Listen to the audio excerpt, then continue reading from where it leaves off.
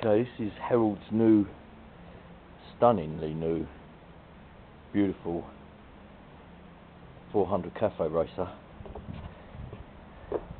I'm just PDIing at the moment, just gone over every nut and bolt, greased everything, copper slipped everything. Just about to put the number plate on. I thought I'd give you a little walk round, talk you through a few things. We're actually going to be trialling this bike out at the Cafe Racer Cup with Dave Redgate, the Lord of Lid and BSB and World Superbike rider. Going to get a little review off him, and he's going to take it around the track. He's already seen it and been pretty impressed. Obviously you've got monoblock front brakes on there, and upside down is twin front discs.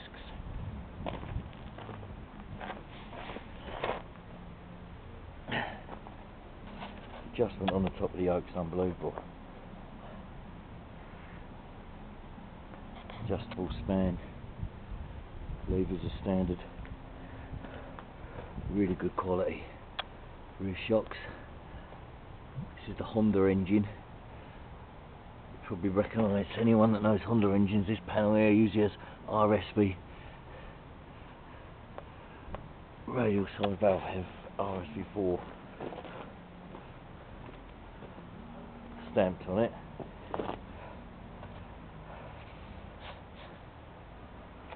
Give it a little start up for you.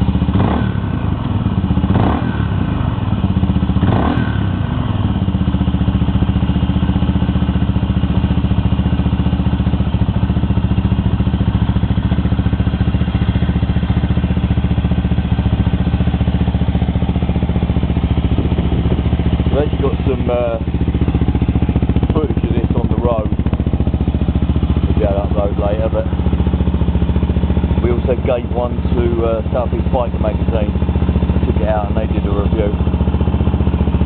You just got to understand the price of this and what you're getting is second to none. The quality of this is unbelievable.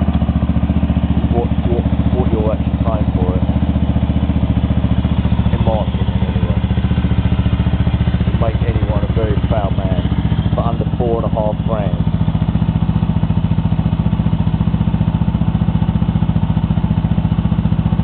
Come and have a little look at that top yoke.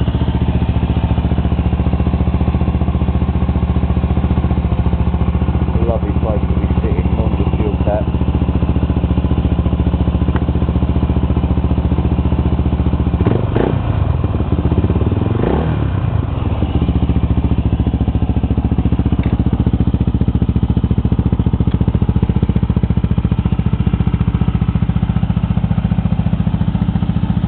There he is, Herald's new 400 cafe racer. I think they're fucking hitting the nail on the head, to be honest with you.